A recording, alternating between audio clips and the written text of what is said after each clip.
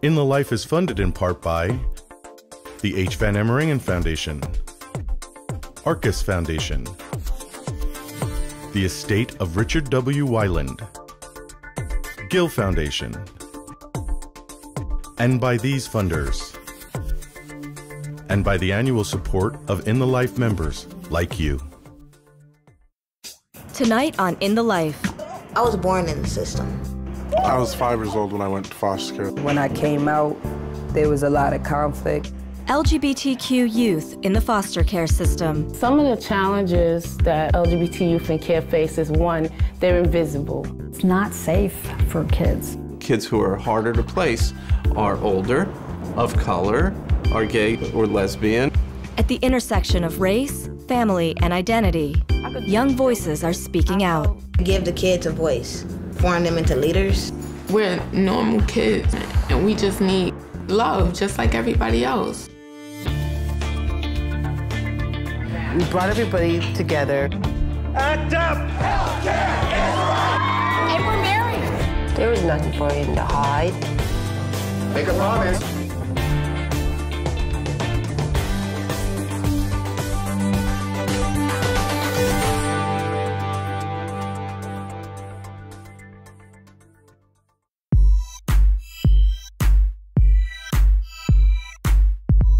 Organizations like Families Like Ours in Seattle are working with LGBTQ youth in foster care and helping them navigate a system that doesn't always accept them. Anwar is one of those youth. I was 5 years old when I went to foster care, so that's 14 years ago. He was saying some people just don't get it. And I'm like, well, that's the thing with, you don't need to get it. I've known I was gay since I was 5 years old. So by 11, I already knew that I was going to have to come out, but I just didn't know when. And I didn't know how easy or hard it would be. The foster care system is not a safe place to question your sexuality, really. There are some kids who are really lucky and they end up in homes that are ready to love and support a questioning youth. But what happens more often is that when the child has been placed with that foster family, the family may not have had a thorough assessment as to figure out whether or not they're going to be able to support a kid that comes out in their home. At age 11, after a string of foster and group home placements, Anwar was placed with a foster family of Jehovah's Witnesses. Living with them made me kind of miserable. Coming out to them was a problem. Eventually, I just stopped caring because they kept assuming that I was wanting to be with their son and stuff. I was like, no, I just need a brother. I haven't seen my brothers in about 11 years at that time. I stayed there for 5 years and they couldn't accept me for me. Feeling so unaccepted like that, at the age I was at, you contemplate suicide. Foster care was one of the hardest things I've ever had to go through. Yeah. And if there was some way I could make other kids transition out of foster care easier, I would. Anwar is preparing to start college in the fall. Get on the horn with them. Let's see what we can get set up. And I know over at the college, there's some tutors. Yeah. Might be able to get you set up as there as well. I need a math tutor. I know, you need a math With few other options, he moved back in with his biological family. Since then, I've been struggling a lot, but there's a lot that I've accomplished, and there's a lot that I'm ready to set out to do. When kids come out in care and their family rejects them, our system is not well equipped to ensure that they are treated appropriately. We are trying to repair the damage that was done by a family where they felt they were supposed to be included and loved. Older kids need and want families. I would be hard-pressed to identify an individual who doesn't want to belong to a family. We have a moral obligation to provide them with permanent families.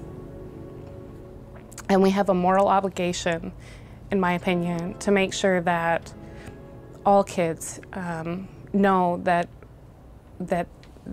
what's within them is valuable. There are over 400,000 youth like Anwar in foster care in the United States.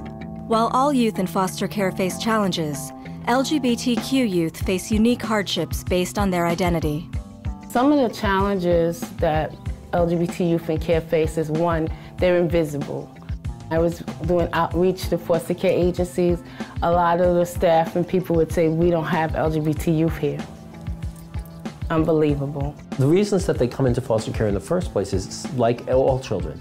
Some of them live in families where there's abuse and neglect. Some of it having to do with sexual or gender orientation, and some of it not having anything to do with that. Some of them are literally thrown out of their homes when they come out. I mean, we still see that a lot. Some groups are overrepresented in the foster care system. African Americans, for example, make up approximately 14% of all American children, but 29% of all foster care children. Many claim that LGBTQ youth are also overrepresented, but an exact count is unknown. So when you look at the population in foster care, the kids who are harder to place are older, of color, are gay or lesbian. This is a group of young people who have the same rights, the same needs, the same responsibilities as every other group of kids, and they deserve to be treated equitably in the child welfare system. Youth in the system are dealing with more than just their sexual orientation or gender identity. They face a complex set of issues, including race, class, and family dynamics. That is certainly true for Shaquana, who now lives in Queens with her two sisters. I was born into care because my mom was born into care. She was very young when she had me, and she herself was in foster care. She really tried hard to care for me, and she was doing things that, you know, would bring in money into the home because she wasn't working, selling drugs, selling herself. After her mother was caught transporting drugs, Shaquana was placed in foster care. I was just like, wow, this is like a real family. I never had a mom and a father at the same time, both working, caring, loving me. And I had all these dreams. Oh, I'm gonna go away to college and I'm gonna have that support. After a while, I started noticing that marriage wasn't what I thought it was. I used to witness the husband beating on my foster mom. I thought I was gonna lose the home and there's no more stability. Shaquana's foster parents divorced. Her foster mother moved in with a new boyfriend, and Shaquana's living situation went from bad to worse. Her new boyfriend would beat me because I didn't iron my pants correctly, beat me because the dishes wasn't washed properly, beat me because my ponytail wasn't correct. I lived that way for a long time, maybe up until I was 13.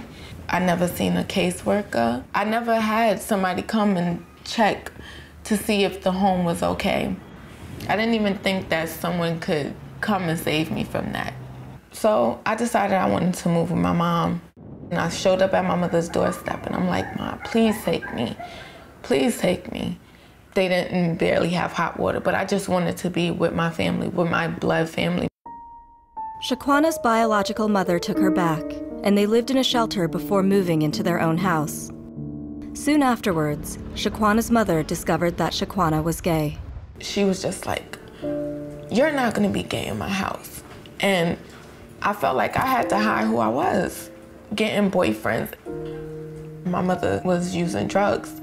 And a lot of the times, I felt like it was my fault. It was my fault because I was gay. It was my fault because I was rebellious. My mother called me every name in the book. I was a dyke, I was gay, I was a child from hell, I was Satan's child, everything that I really wasn't. Shaquana moved in with a family friend. With her mother unable to care for her two younger sisters, Shaquana took over some of the responsibilities of raising them. I just was getting myself together, preparing for the day I could get my sisters. And now I'm 23 and I have custody of my sisters. She is now going through the process of adopting her two younger sisters. The things that I've experienced, I would never want them to go through that, ever. We're not rebellious people. We're normal kids who just was put in a messed up predicament. And we just need love, just like everybody else. Just like every other child that's in care. Young children who are in the system have been failed by their families. sometimes by their foster families, sometimes by the system, and you know, the small investment that it takes to train culturally competent staff so that there's an understanding of the needs of LGBTQ youth is really going to have a huge outcome by having a young person, number one, stay alive, number two, make it through their foster care experience, and then be a happier human being. Increasing cultural competency in the foster care system will help LGBTQ youth like Roshan, who lives in Los Angeles. I was born in the system. When I was 14, I did something dumb, you know, mistake made. I ended up in juvenile hall. Roshan went in and out of group home and juvenile hall placements throughout her teenage years, facing discrimination based on the way she dressed. I was always a tomboy. The problem that I face with that is they're telling me it's just a phase, or, oh, this is not who you are, you just confused. It's not that, you know, it's like, you just think I'm confused because you don't want me to be this way for your own personal beliefs. I remember when I cut my hair, the house manager, she called her stuff over there. Why did you let her cut her hair this short? Like, you know, she was like, this is a woman's house and she looks like a little boy. After leaving the system, Roshan struggled to make it on her own. For like a year, like 18 and 19, I became homeless. And throughout that time, like, you know, shelters, drop-in spots, just shower, go get some clothes, grab some food, go get some bus tokens. Her mentor, Shalonda King, helped her through this time, letting Roshan stay at her apartment when she had nowhere else to go. I wanted to make sure that she knew she had a place to go and that she would be cared for no matter what. After a year of facing homelessness, Roshan found out about the transitional housing program for LGBTQ youth at Hathaway Sycamores. Once I got into transitional, I felt relieved because pretty much all I really needed at the time was just a stable home. Hathaway Sycamores is my lifesaver. I didn't give them trouble. I was grateful, you know, like thankful. Like they gave me a place to lay my head in a comfortable home. How's the living here so far? You like the neighbors and everything? Yeah, it's cool. Now, Roshan has completed the transitional living program and has her own apartment. She currently works for Hathaway Sycamores as a youth advocate. They told me that they wanted to start up a program called the Residential Youth Council. That's like to give the kids a voice. Like I heard like 2 people say something negative. You can't let that get to you.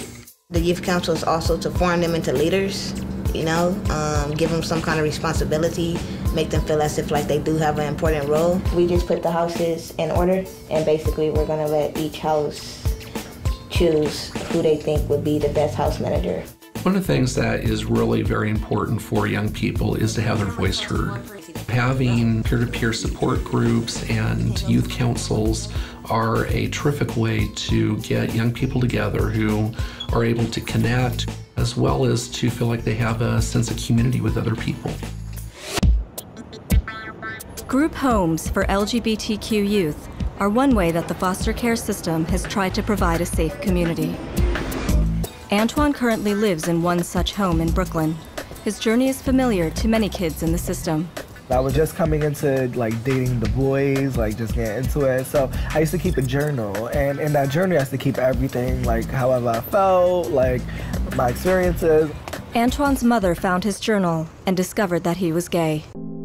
She tells me she reads my journal, and so I felt violated after that. When I came home, it was a big thing. We was arguing, and then it became physical. Because of the emotional and physical abuse, Antoine ended up being removed from his home.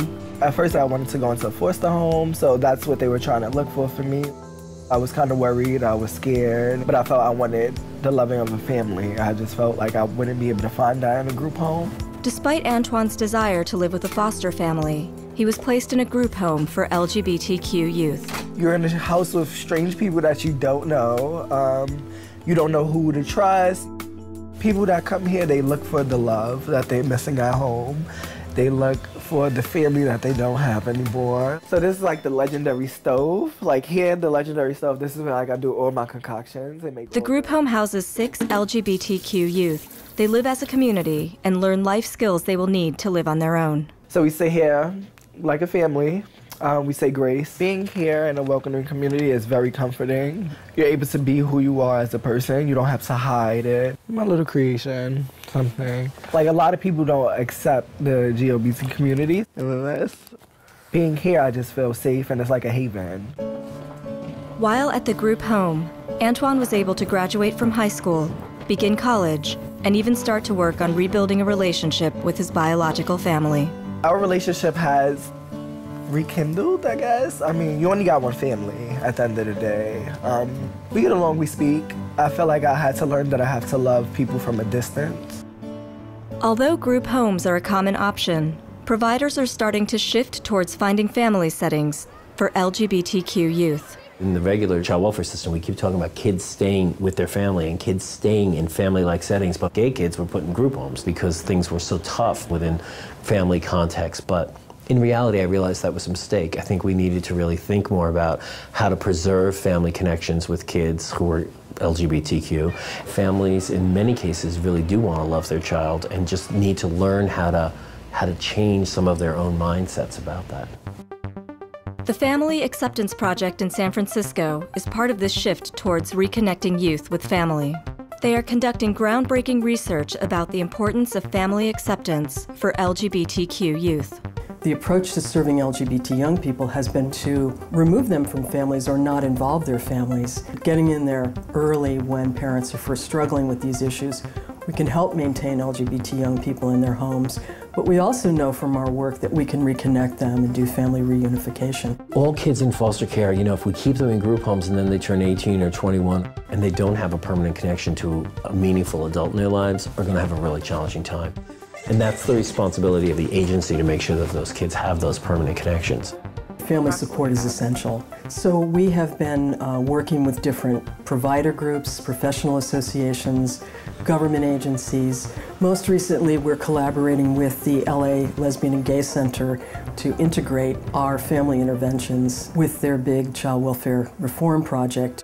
The Los Angeles Gay and Lesbian Center received a groundbreaking grant to develop the RISE initiative, a model program for working with LGBTQ youth in foster care. The goal of the project is to actually help young LGBTQ people in foster care achieve durable family connections and leading that on to permanent, stable, safe and loving homes. Every young person needs and deserves a loving and stable home. Unfortunately, not every young person gets it. I think the more I researched about LGBTQ youth, the more I realized they just needed the same things that lots of teenagers needed in foster care and outside of foster care. A safe place to live, people that really care about them, that are willing to listen to them. You have to have written policies. That's the most important thing, and it needs to come from the top down. It has to, because if the top is not supporting this, it's never going to change. One way to increase the number of affirming homes is to create wider acceptance of LGBTQ people as foster parents. Some states, 6 of them as a matter of fact, have non-discrimination policies in place that encourage people who are LGBT to adopt or foster. But in many, many states, the laws are just completely silent, and in several states, there are actual outright bans on the ability for LGBT people to adopt or foster. The people who are hurt by restrictive laws are the children. I mean, there aren't lines around the block of whatever people perceive as perfect parents for these kids. More than 60% of foster care agencies say they have never placed with LGBT couples. 40% of agencies say that they will not even accept applications from LGBT people or couples. There are more than 2 million lesbian, gay, bisexual, and transgender people who say that they would foster and adopt if only their states actually encouraged them to do that. And if you look at the number of young people that we have in our foster care system, somewhere around 400,000, just opening up the doors to the LGBT community in terms of adopting and fostering would mean that we could actually provide a home for all our kids who are in the foster care system today. One woman who opened her home and her heart is Mary Keene, who lives in Yonkers, New York. This is my house. Come on in. This is my daughter, Fanny, who has been with me since '07. I first decided to become a foster parent, actually it's 13 or 14 years ago now. I began to find out a lot more about foster care and why kids were in care. They had food, they had clothing, and they had shelter, but there was no one in their life, no one cared about them. I was in a position to do something, I said, I'm gonna. Mary's original intent was to foster lesbian teenagers, but through the years, she fostered 12 LGBTQ and straight teens. It's not safe for kids in care. They have a couple of lesbian, gay, queer group homes and things like that, but that doesn't solve the problem. And these kids shouldn't even be isolated like that. They shouldn't have to be isolated. They should be safe wherever they are. So my thing was just to provide like a safe place. All right, so this is Fanny's room. I don't know, 2 closets, a fireplace. I was in care about 8 or 9 years before I met Mary. In other homes, I wasn't really able to be myself. It wasn't until I moved here where I was able to listen to the music that I wanted to and dress how I wanted to comfortably. And meeting Mary and just coming to live here made that process as a teenager so much easier because, you know, Mary's gay and even if she wasn't, just the house, the kids, the environment was so positive. I feel like I'm the 1% of the foster care system that finds that safe home where, I mean, you could just relate to your foster parent on like 100%. It feels like how did I end up getting this lucky chance? Like, how come all kids can't have this exact same experience? Mary also works with the organization You Gotta Believe, which focuses on finding families for adolescents in foster care. We do one thing only. We try to find a family for youth before they age out of care. They need families. They should not be in these institutions. And they need committed families who are really going to be there for them. It's unconscionable that we can't do better for these kids. One of the youth that Mary works with through You Gotta Believe is Natalie. I've basically been in and out of care since I was 3 years old. I first entered into care when I was really small. My mom had a drug habit and they took me and my 2 sisters away. I came out in the 6th grade to my mother that I was gay. And when I came out, there was a lot of conflict. My mom's a Christian. I remember my mother telling me, I can't wait till you turn 18, I'm kicking you out. So it was either I just stay there and keep on dealing with the problems, or I go back into voluntary care where I knew I wouldn't be homeless at the age of 18. I never re-entered into a foster home because they told me a lot of foster parents don't want to take kids at my age. Natalie stayed in a number of different group homes. She currently lives at Green Chimneys in Harlem in a residence for LGBTQ girls. My biggest concern right now on aging out is that I still yet don't have my apartment. I can't just go back to my mom's house.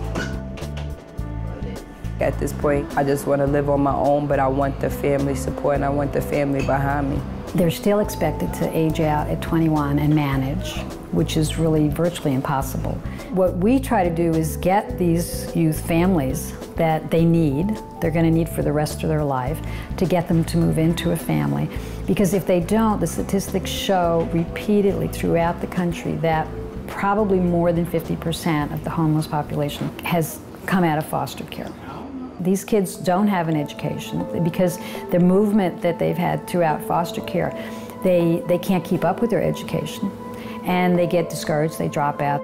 They wind up living in housing for a while, and within 6 months the majority of them are homeless.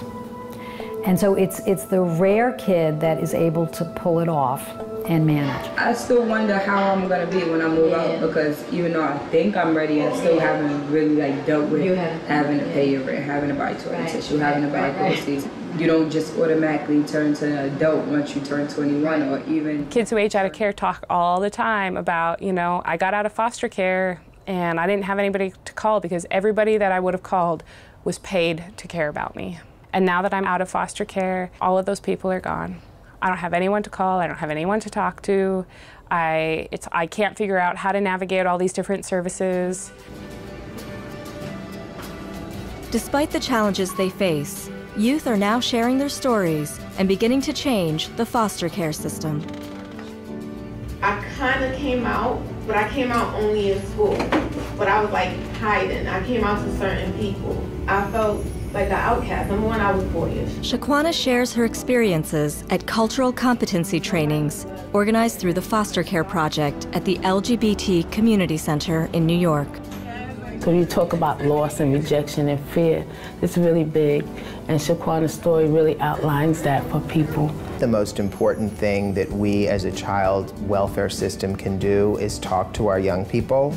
I think that sounds very simple and straightforward. It's not always done as well as it could be.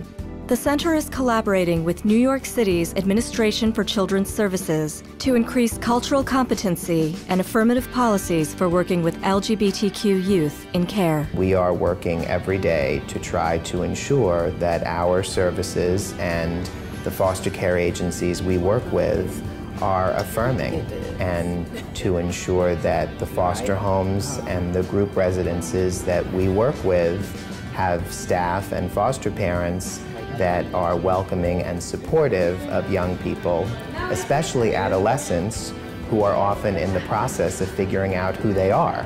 Shaquana's story really talks about some of the things that we need to get foster parents on board with. The Center's Foster Care Project is part of a movement.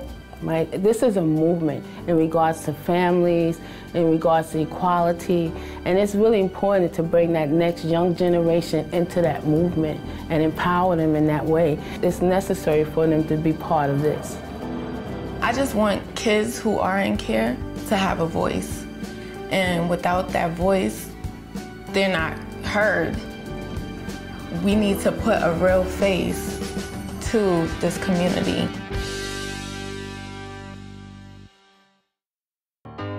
Thank you for watching In the Life. Tune in next month as we celebrate our legacy of LGBTQ visibility on public television with our final broadcast, hosted by Kate Clinton. And Twister.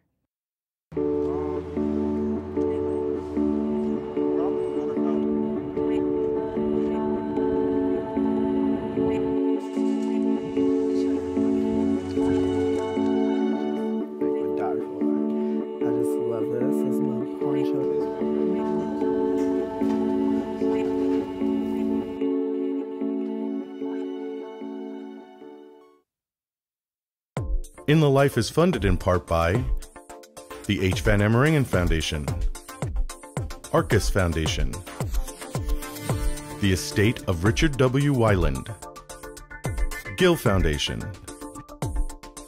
and by these funders, and by the annual support of In the Life members like you.